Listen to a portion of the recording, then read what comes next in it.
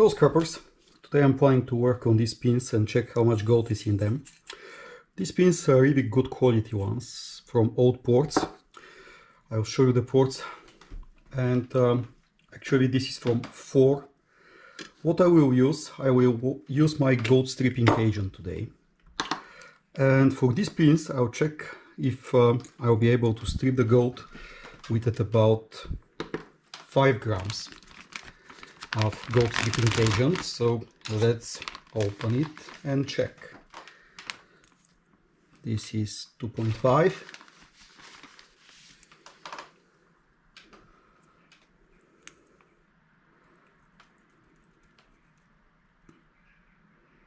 Five grams. Great. Okay. So we are ready. After we have our gold stripping agent, our pins, what else do we need? We need distilled water, and we have to dissolve these 5 grams of gold stripping agent into 100 milliliters of water. So let's dissolve it quickly. Let's check the volume. A little bit more. Okay, 100 milliliters of water. As you can see, muddy solution. I will go to my laboratory now. Okay guys, so that's my setup. My heater is on 50 degrees. Adjust it. And I'll put the solution on top to heat up a little. I also put my magnetic stirrer and start it. Here we go. Let's start first slowly and let's see.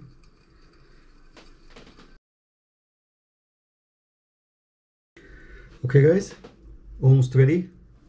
So that's our solution. Let me go closer. It's a yellow reddish color, maybe a little bit brownish even, and that's how it's supposed to look like. On the bottom you see small particles of iron, and that's all.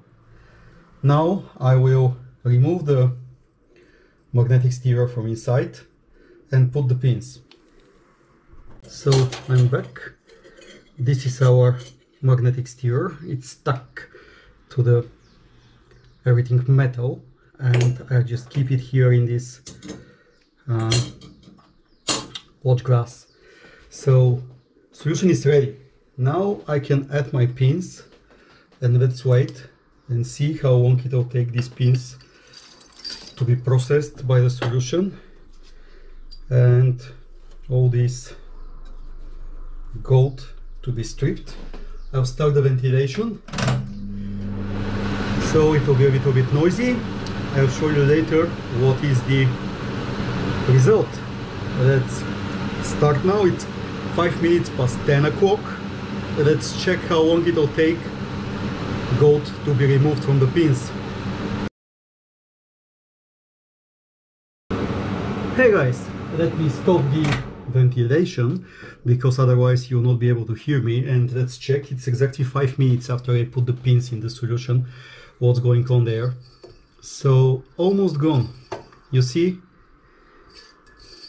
And one of the issues with this solution is that the color of the solution is brownish, yellowish, and you can't see if there is any gold on the pins left when the pins are in the solution. So that's why you have to move the pins outside of the solution and check them periodically, as I do now.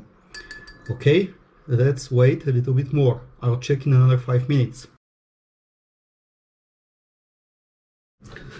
As I'm waiting for the solution to work on the gold plating and remove the gold, I can also check the acidity.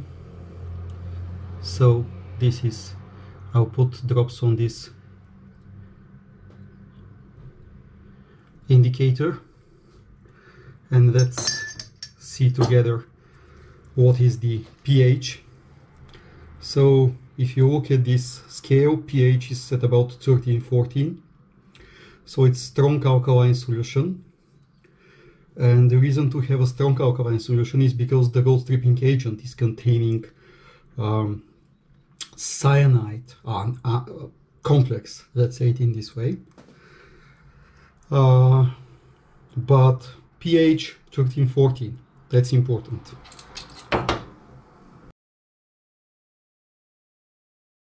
Okay guys, so it's exactly 20 minutes later, and let me just move this solution to another beaker because I think we are ready.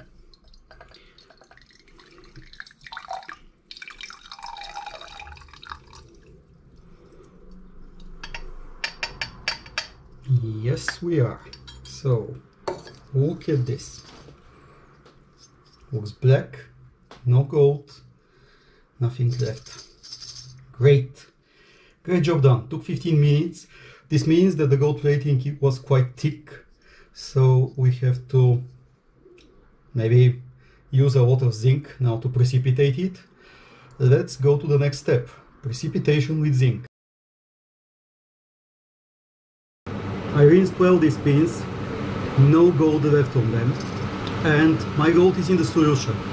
That's why I have a little bit more than 100 milliliters, because I rinsed well the pins to remove any remaining gold dissolved on them. And now I'll start adding zinc powder slowly, and I will start rotation also. I'll start stirring. So let me put my stirrer inside, because we need this reaction to go quickly. Let's start and slowly add zinc powder inside. Okay.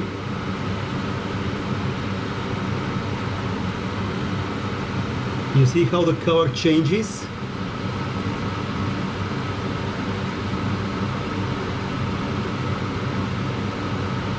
Let's see. I'm adding at about 5 grams of zinc because it's a little bit more than the gold that is inside, but I prefer to have a little bit more zinc and then I can dissolve the zinc with for example nitric acid, then to leave gold in the solution and lose some money.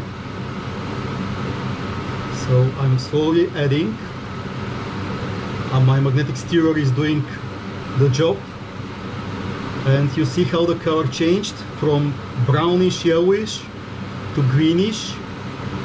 Some muddy stuff we have. It's because of the particles.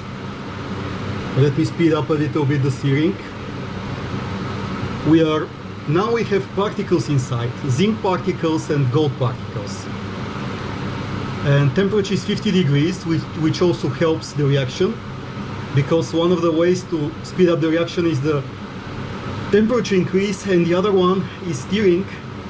So we have optimal conditions now to have our gold precipitated.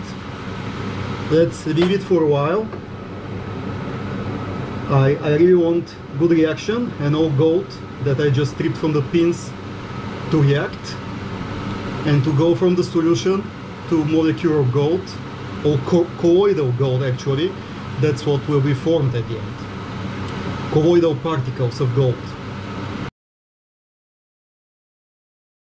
Okay guys, I'll switch off the ventilation and let me show you what we have. That's our solution. You can see the zinc on the bottom. Here it is. This is our solution. And you see this brownish color and how it settles to the bottom. So this is our gold.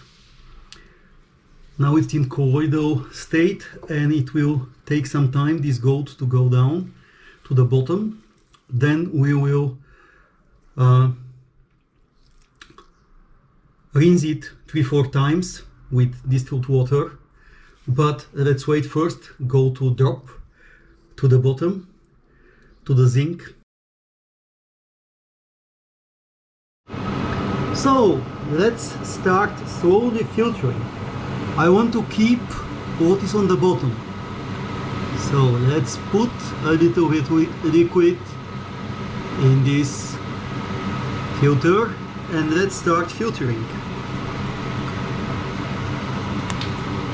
And you see it's getting a little bit muddy, so let's wait to settle. Then we add a little bit more. What's the idea? Because the next step is to add nitric acid. We have to be sure that this is well rinsed. You see, it's a lot of zinc, but there is also gold on the bottom. So we have to slowly filter this, rinse it 2-3 times with water. 4 is best, and then under this hood in a ventilated environment area we should add nitric acid, and it should be controlled and ventilated because of 2 things. Number 1, when we add nitric acid to this, we'll dissolve the zinc, all this excess of zinc. When we dissolve the excess of zinc, there will be nitric dioxide, brownish gas, and that's something you don't want to smell, trust me. And the second reason, cyanide. If there is still some cyanide, it should be controlled ventilated box or hood or area, just to cyanide not to go to you, to go to the chimney, go into a concentration that is not harmful, and that's all.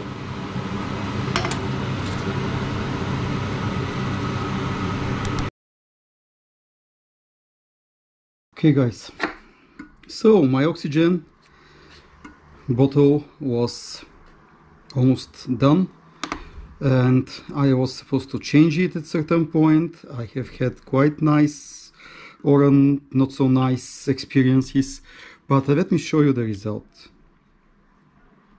0.03, 0.05, 0.07.